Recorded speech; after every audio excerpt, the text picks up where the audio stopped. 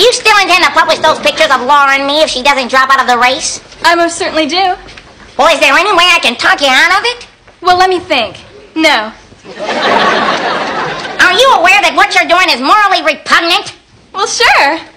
All's fair in love and politics. Oh, I'm so glad you said that.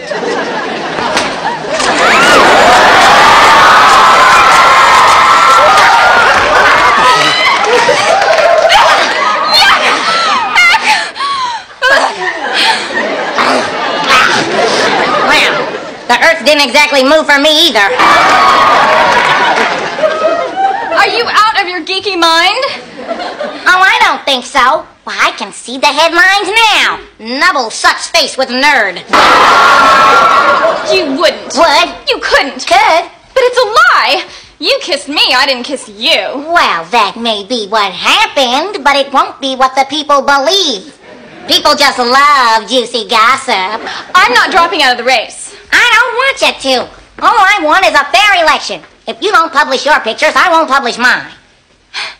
You want the students to decide for themselves? Well, it's an idea that's just crazy enough to work. It's a deal. I'm going to gargle with disinfectant. I'll do the same. It worked! Way to go, Steve! See? She's not so smart after all. I'll say. If she was really smart, she would have noticed I forgot to take the lens cap off.